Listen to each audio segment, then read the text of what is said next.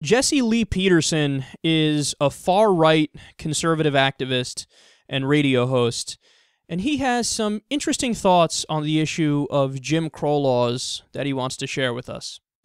It was wrong during the so-called civil rights movement when they forced private white businesses like cafes and restaurants and things like that, when they allowed black people to do sit-ins on private white businesses, those folks who did not want black people in there. Those people had the right to that because they decided that they were going to get up, they were going to go out and start a business. They were going to use their own money, their own time, their own hard labor, their work, and they decided, I'm going to start a business and I only want white people in there. They had a right to that. And it was wrong to let blacks do sit-in on private businesses. I didn't think that that was the right thing. And I grew up in Alabama. I grew up under the Jim Crow laws. I still thought that that was wrong. You can't take away someone else's freedom like that just to make someone else feel good. A black man supporting Jim Crow laws. I think I've seen it all now. This is an argument I've gotten in many times with actually a lot of libertarians. Now, you guys know I agree with libertarians on maybe about 40% of the issues.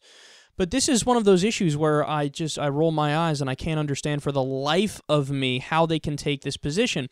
Because there's no taking away of freedom to say you can't do arbitrary discrimination. Nobody's saying that if somebody comes into your store and they knock over shelves that you can't kick them out. Nobody's saying if somebody comes in your store and starts screaming curse words at everybody and starts threatening people that you can't kick them out. Nobody's saying that there isn't a myriad or plethora of circumstances that if somebody comes in and they do X, that you can't kick them out. All we're saying is you can't do arbitrary discrimination. So in other words, if somebody can't help something about themselves, for example, if somebody comes in and they're disabled, you can't say, get out, you're in a wheelchair. The fuck is wrong with you? You can't say, oh, you have Down syndrome? Get out. You can't say, oh, you're a woman? Get out. You can't say, oh, you're gay? Get out. You look slightly effeminate. Get out of my store. They can't help their sexuality. They can't help if they're disabled.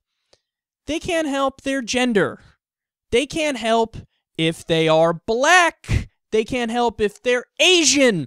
These are all things. See, to me, when you give other examples, you start to understand why that's so ridiculous. Because societies have irrational beliefs. A lot of people within given societies have irrational beliefs. So one of those things is racism. There are a lot of white people in the South, call it what it is, who don't like black people. But that's very similar to somebody saying for no rational reason whatsoever, I don't like redheads. Get out of my store because you have red hair. Get out of my store because your fingernails are too long. Get out of my store because, I don't know, you have blue eyes. I don't like people with blue eyes. That's the same thing. That's the same thing. Just to pick out something about somebody on this arbitrary basis because of your personal taste, silly or not, and say, I'm going to act based off those. Well, let's stop and think about this. If somebody's driving through the South, if a black family is driving through the South and their car breaks down, and all the gas stations in this particular rural area of the South have racist owners, what happens? They're fucked. They're fucked. They can't get gas. They can't get help from anybody because that's the situation that you just allowed with your backwards crazy laws where you said Jim Crow is all right by me. Let anybody reject anybody else for any reason whatsoever, including arbitrary reasons and biological reasons, things that they can't help. It's beyond unreasonable because empirically, it's a dangerous idea. Empirically, it's dangerous. And they can live in this world of theory all they want, that everything is a restriction on liberty. But no, there are some things that regulate a purely capitalist system that they really are just solely efficient regulation, smart regulation. That doesn't mean there's not bad regulations. That doesn't mean there's not regulations that go too far. But in an instance like this, it's clearly a good regulation, and the overwhelming majority of the American people now understand that.